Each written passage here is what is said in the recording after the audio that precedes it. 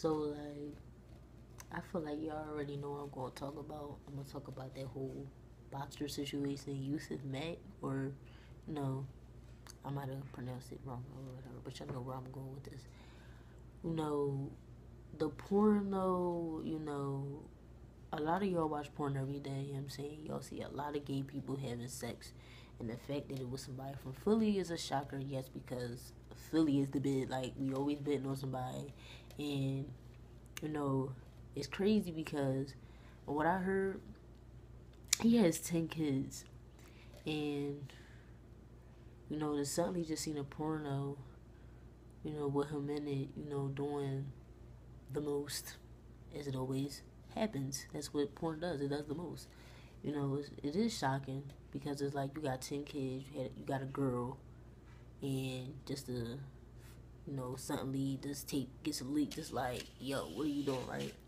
But at the same time, it's just like, you can't bash this man for being gay because there's a lot of people out here in Philadelphia that's undercover and not even right within themselves to even come out. So it was like, he probably struggled with trying to keep it real with himself for a very long time.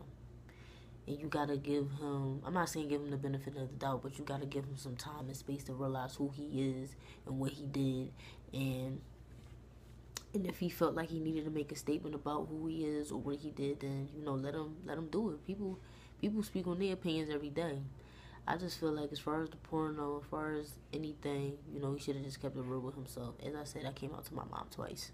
Like, it's not, people come out every day, but when the time is right, saying or doing anything behind closed doors that is kind of secretive is hard to tell the people because you don't first you don't want to be judged, and second, you're afraid of how people are going to look at you.